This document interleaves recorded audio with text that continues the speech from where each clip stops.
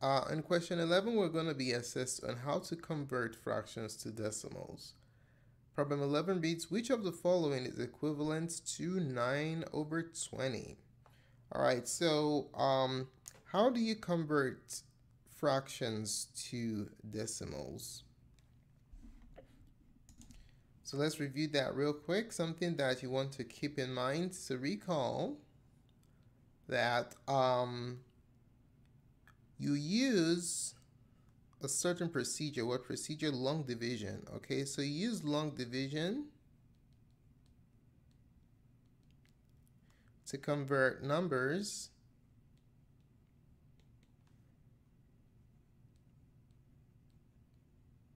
from fraction to decimal. Okay, from fraction to decimal form. So that's what we're going to be using in this presentation.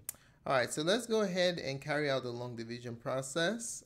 We have 9 divided by 20. So how do we carry this division using long division?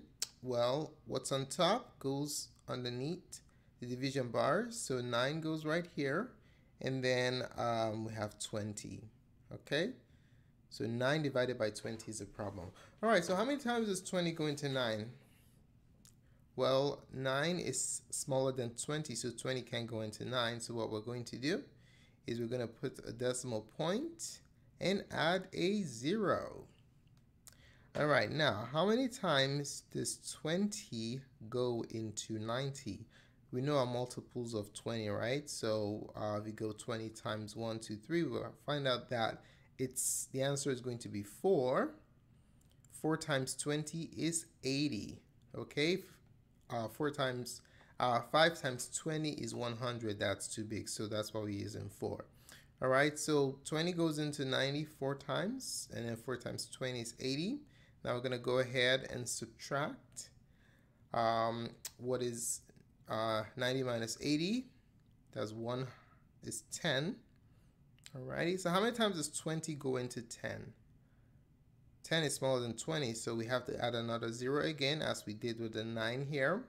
Now, how many times does 20 go into 100? If you do your multiples of 20, you notice that, let's put it on the side here. So 20 times 1 is 20, 20 times 2 is 40, 20 times 3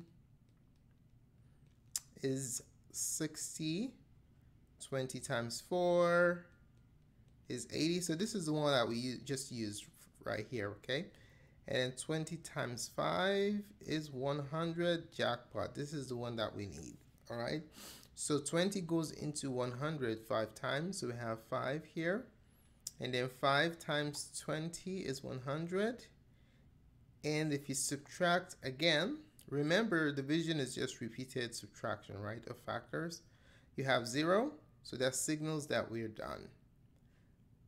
All right, so what is 9 over 20 in fraction form? 9 over 20 in fraction form is 0.45. So 9 over 20 is equal to 0.45. The answer to question number 11 is option letter B. Alrighty, so we have a question for you to consider. We went from 9 over 20 and we went to the decimal form, which is 0.45.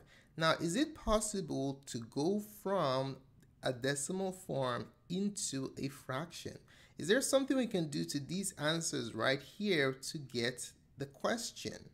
If you know what that approach is, just let us know in the comment section below so that those who are watching this presentation can benefit from